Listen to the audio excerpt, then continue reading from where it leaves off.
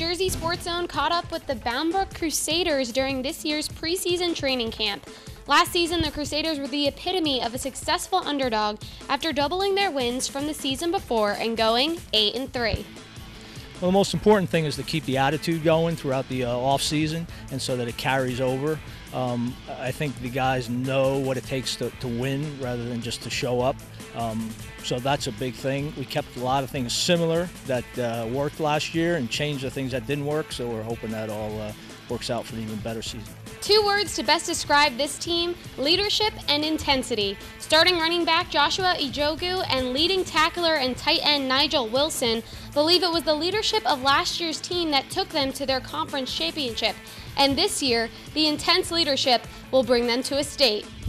I just think that we need to keep the intensity and have more leaders on the field to help us do better. Everybody with the black jerseys on the practice field, try to make ourselves leaders and just push ourselves, step up and take one for the team. We're definitely aiming for another conference championship. Playoffs, since we lost in sectionals, I think. We want to make it to the state championship this year. That's our main goal. But team goals aren't the only thing these young athletes at Brook are after. Coach Longo says he has high expectations for the brothers of his team.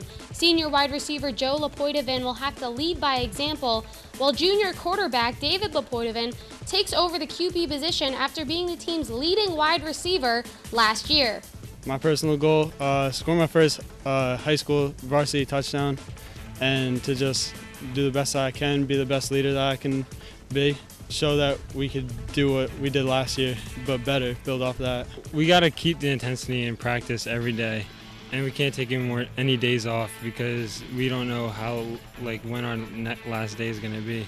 And we got to, every other team's practicing as hard as we are, so we can't think that we're doing as good as we are. We got to just keep building and keep the intensity. Personally, think that we're better than last year. It's all up to us for winning a state championship. Coach says the best part of his team is actually his offensive line, and that they will be the reason why the Crusaders' running game is going to be successful. In fact, offensive guard Kyle Frauenheim aims to be one of the best O-linemen in the state. I've been a starter here for, it's going to be my 4th year. So, I'm just looking to help other guys out that are freshmen or transferred in from another town or something else to help them be a better player and try to be the best leader I can be.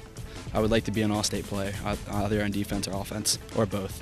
The Crusaders' first game will take place on September 1st outside of the conference against Denellen, whom they have not played since 2014. Stay tuned later this week for more Mid-State 38 football previews right here on Jersey Sports Zone.